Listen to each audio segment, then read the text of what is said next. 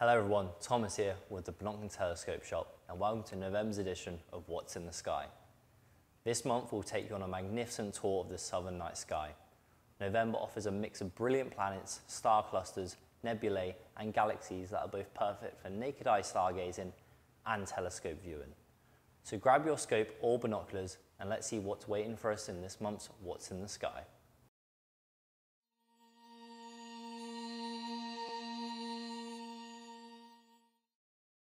Our first stop is the beautiful planet Saturn, a highlight of the evening sky. At around 10 PM Australian Eastern Standard Time, Saturn is high and well positioned for observation.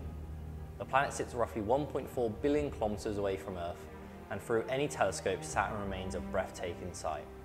Depending on the night, you can see up to 5 of Saturn's moons: Titan, Rhea, Cioni, Enceladus, and Tethys. You can find out which moons you're viewing by using the Stellarium website or Stellarium mobile app. To view Saturn in all its glory, we would recommend the Celestron Star Sense Explorer LT127. And if you're ever curious about other telescopes we recommend for planetary viewing, you can check out the handy Telescopes for Planets category we have on our website. Now look south for one of the treasures of the southern sky, the small Magellanic Cloud, located in the constellation Tucana.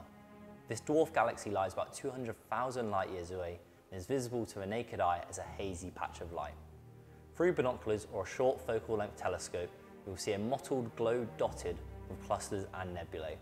If you're imaging, aim for the bright star form region NGC 346 inside the cloud. It's stunning in photos. We recommend to view this object at around 10 PM. Right beside the small Magellanic Cloud is 47 Tucanae. Also in Tucana, 47 Tuc is one of the brightest globular clusters in the sky. It's located about 13,000 light years away, and the even small telescope reveals its dense, glittering core. For many southern observers, this is a favourite target to show beginners as it is packed with hundreds of thousands of ancient stars. We recommend to view this object at 10 PM.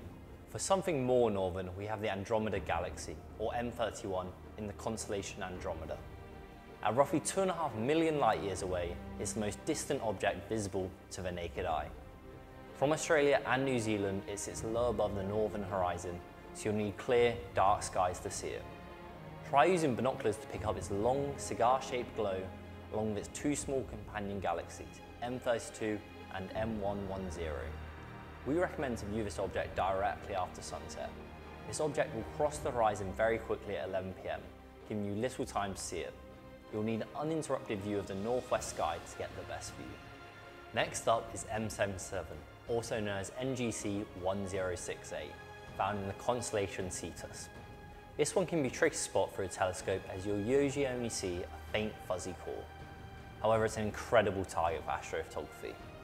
M77 is a Seyfert galaxy about 47 million light years from Earth, powered by a supermassive black hole at its centre.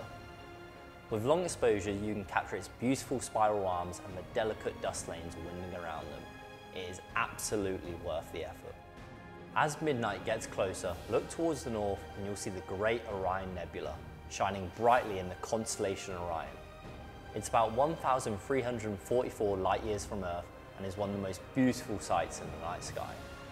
Through a telescope, the nebula looks like a glowing cloud of gas and dust, lit up by the trapezium cluster at its centre, a place where new stars are forming. That completes our tour of November's night sky. From Saturn's rings to distant clusters and colourful nebulae, there is plenty to see and photograph this month. If you capture any of these sights, share your photos with us in the comments or tag us on social media.